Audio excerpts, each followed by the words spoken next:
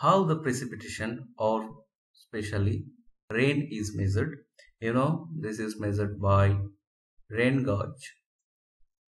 Okay, and how the rain gauge networks are formed, how to check whether the sufficient rain gauge station has been established or not. Okay, and also how to report your missing data. Okay, so let's start. Normally, how do you measure the rain? Well, let's say this is the catchment area.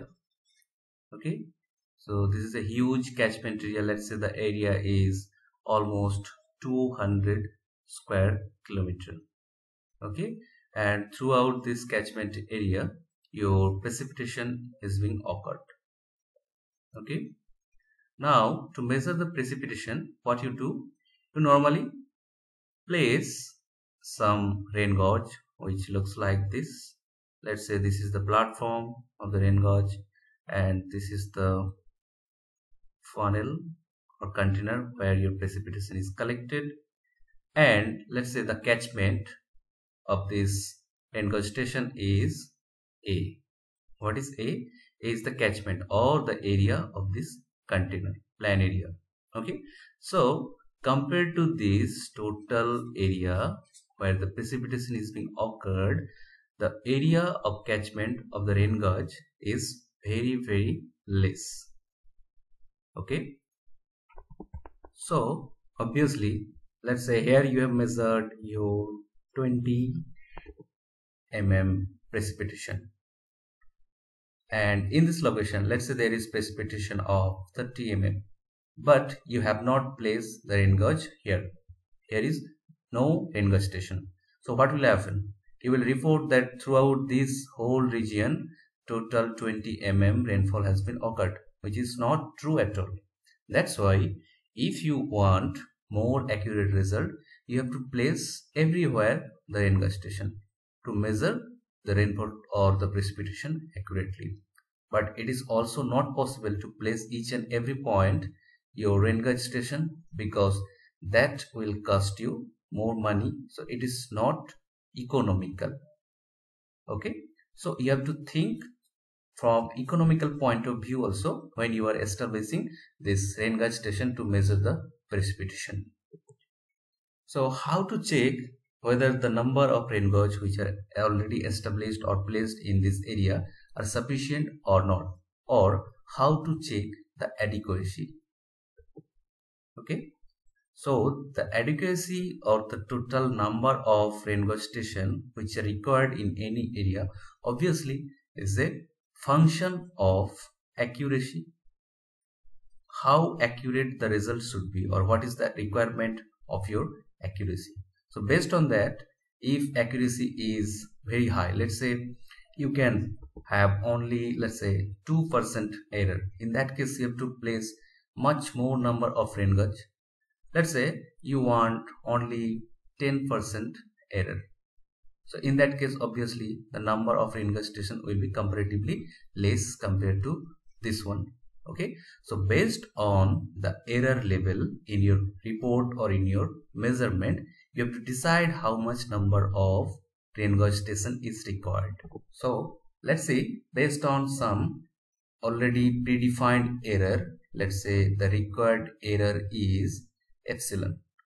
This is the error you want in your reading. How much station is required? Okay, now let's say there are total already in this catchment, in any catchment, consider this catchment. Okay, let's say there are already m number of station. Okay, m number of station, and let's say the first station give you result P1, second one give you result P2. Okay, let's say this is P1, define them. This is first station, second station, this is third, this is fourth. Okay, and this is your mth station, and each of this station give you some reading of precipitation. Let's say this is P1, P2, this is P3, and like that the mth station give you PM reading. Okay, so what is the average value of all this precipitation? So mean or average reading is simply given by P1 plus P2 plus P3 like that plus PM divided by M, or the total number of station. Okay, so these are already installed station. Now I have to check based on the required error whether this M number of station are adequate or not. Now when these values differ, obviously there are some standard deviation. Okay, so what is the standard deviation? Sigma. Well, let's say the mean value is denoted by P bar. So standard deviation will be from statistical equation. This is summation of Pi minus P bar whole square, where I varies from 1 to your M divided by total number of station minus 1. This is the equation of your standard deviation. Okay, so the standard deviation in all these readings is denoted by sigma. Okay, now the standard deviation is coming for mean value P bar. For P bar, the standard deviation is simply sigma. For 1, what is the variation? Of course, this is sigma by P bar. Well, for 100, what is the variation? This is sigma times 100 divided by P bar.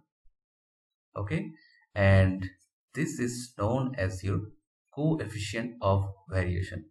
So what is coefficient of variation? For any mean value, if there is some standard deviation, you can find out the standard deviation for 100. Okay, and that is known as your coefficient of variation. So now you have two values. First one is you have your coefficient of variation CV and a certain level of error epsilon. Based on these two data, you can check whether the number of rain-gauge station which are already installed, that is M, is sufficient or not. Well, how to check that? So based on these two data, you can find by this formula what is the number of rain-gauge station actually required, that is M, and it is equal to your CV divided by the error times square. Okay, let's say it is coming as, let's say this is 9.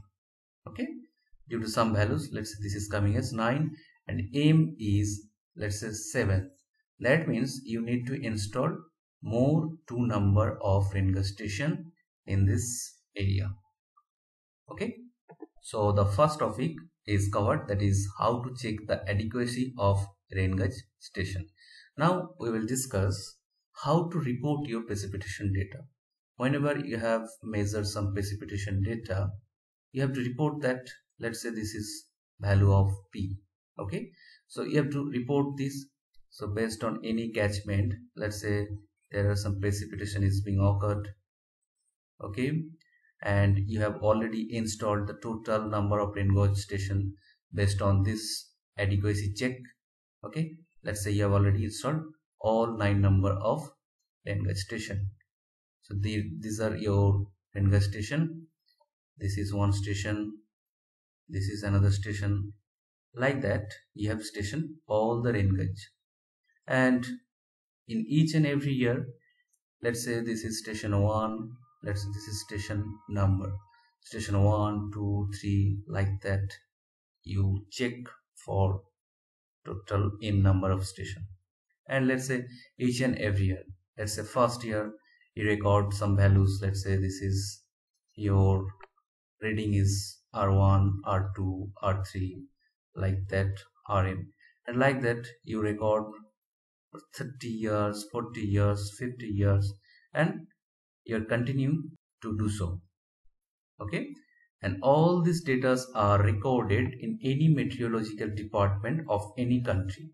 For example, in India, it is stored in IMD, Indian Meteorological Department. So for any station, you will get for any numbers of years where the readings are available.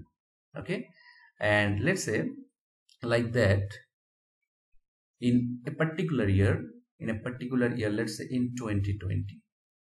Okay, there are station 1, 2, 3, 4, 5, 6 like that, and each and every station give you some reading. Let's say this is P1, this is P2, this is P3, this is P5, this is P6 like that. But for that particular year or for 2020, this reading is missing.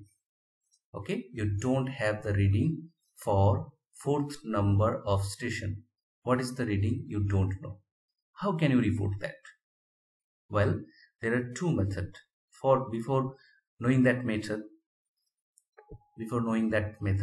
you need to know a particular term that is known as your normal annual precipitation.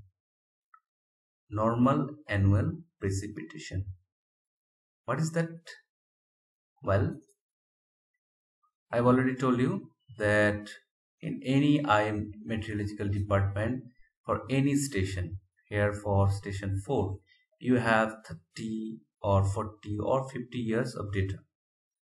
Okay. Now, what is a normal annual precipitation? This is the data for last 30 years. Okay, you take last 30 years data and simply make the average of that. You will get the normal annual precipitation for that station. For example, in this case, this is station 4.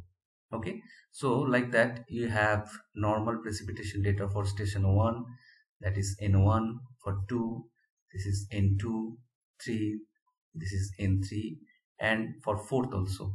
Okay, let's say this is your N4 and so on.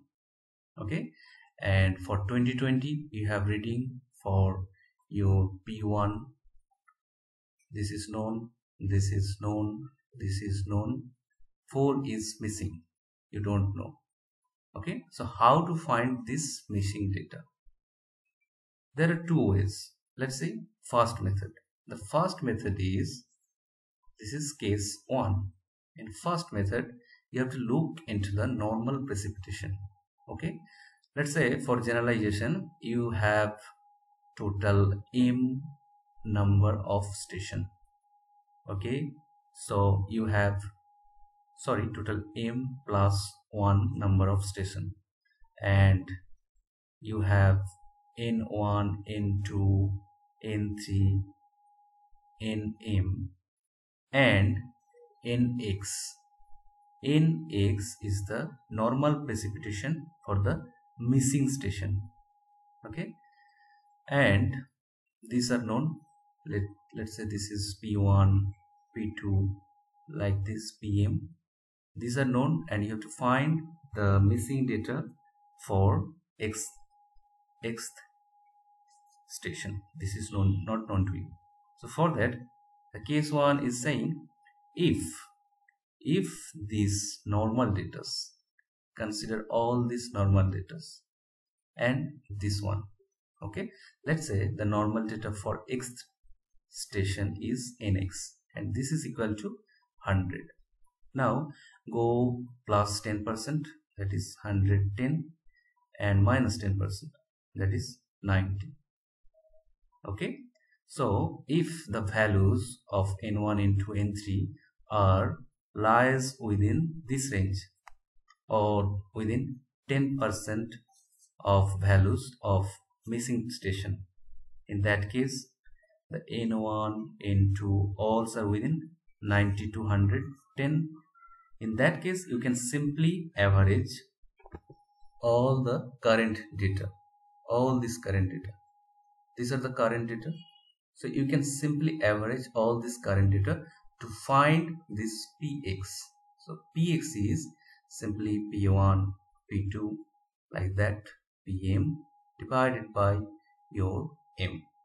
This is the average of current data, provided that this normal precipitation of all these stations lies within the 10% value of this missing station. Okay, now let's say some values. Let's say there is N1, N2 is within this range, but N3 is out of 110, or N4 is below 90. That means for case 2, here it varies beyond 10%. These normal data of known station are varying more than 10% compared to the missing station. In that case, what you have to do? You have to compare the ratios of current value to the normal value. Okay, and this ratio for missing station, that means Px divided by your Nx is taken as average of this P by N value for station 1, for station 2, like that for M station. So average of this ratio is coming as divided by M. So in that case, the average of this ratio is taken to find out Px.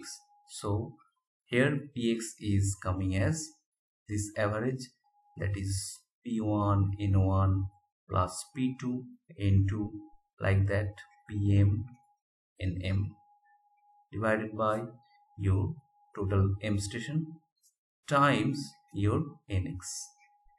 Okay, the difference is when this variation is less, we can only take the average value of current year data to find out the missing one.